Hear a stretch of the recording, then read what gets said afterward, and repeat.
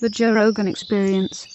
I mean, I grew up loving Woody Allen, and that's a tough, as a Jew from New York, that's a tough one to swallow right there. You know? It is now. Try rewatching Manhattan, and if you're comfortable watching it, you're probably a pedophile, you know? I don't remember Manhattan. It's incredible, but it's fucking weird. What year was that?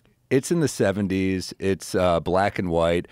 My friend Ronan Hirschberg has a great line about that movie where he said it's basically a romantic comedy for pedophiles because the end of the movie is not like I fucked up by dating a high school girl. It's that he's sad that it didn't work out. Really? Yeah. I might not have ever seen it. Mariel Hemingway.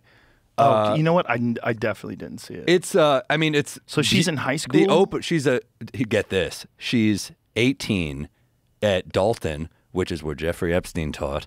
And this is the 70s. That's when he taught there. Allen and Epstein are. But this is my. I mean, it's a little weird, right? Yeah.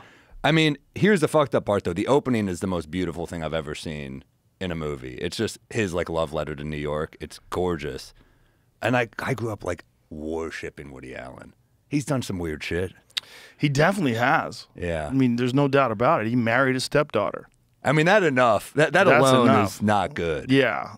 No. I mean, that's crazy. And then there's allegations from the other kids. Yeah. Were they coached? Were they not? I don't know. One kid. Yeah. Right? Yeah. I don't know. But it's enough to go. It's enough to be bummed. Yeah. It really bummed. Yeah.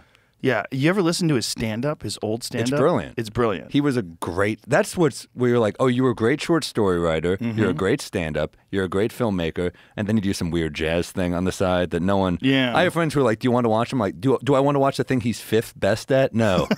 Do you want to watch me play checkers? No. Fuck that shit. I don't want to watch Woody Allen at the Carlisle.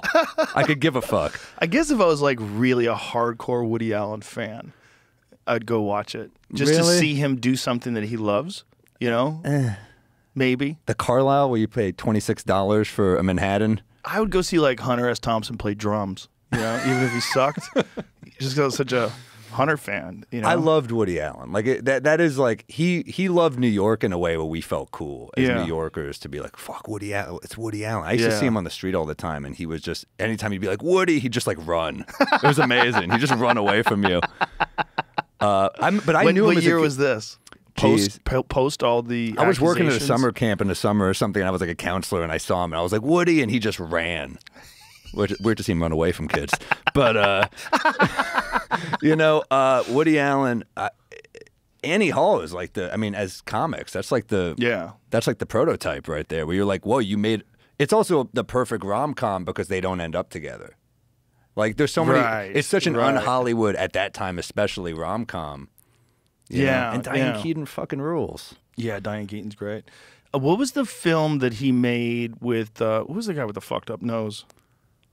Jeez, Owen Wilson. Owen Wilson. Yeah. He was too old. What a sad way that's how you're identified. Well, he's a handsome guy. He's a handsome guy. But he's got a fucked up nose. It is fucked up. It kind of works with him because he's so handsome. Like having that fucked up nose kind of balances it out where you like him more. That's a great movie, Midnight in Paris. It is very good. But it's him. He's playing Woody Allen. Like everyone is. John Cusack in Bullets Over Broadway. Yep. Another great movie. Another great movie. Woody Allen. You playing Woody? They all just feel real bad about working with him now, though. It's so strange. It's like they try to kind of defend him a little bit, and the only one who's ever defended him, like, I mean, they all kind of avoid it when they can, but it's one of those things. It's like, what do you do?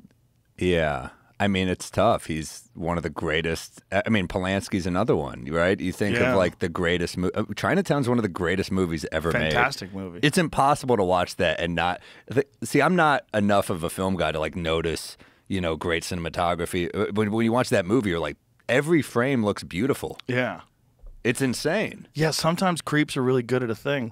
Isn't that? Creeps are good too. That's the problem. Is throughout history. You know, when we were talking about this the other day, that like Socrates and Plato, and a lot of these guys that we associate with some of the most brilliant things that anybody ever wrote were pedophiles. Yeah. Like there was a lot of that going on back then, and maybe that's where they got their powers or something. Fucking kids just makes you really good at your art. I don't know. I don't think so. No, I don't think so either. But what's his face? Fucking Baldwin, Alec Baldwin. Yeah. You know, he's the only guy that like defends him now.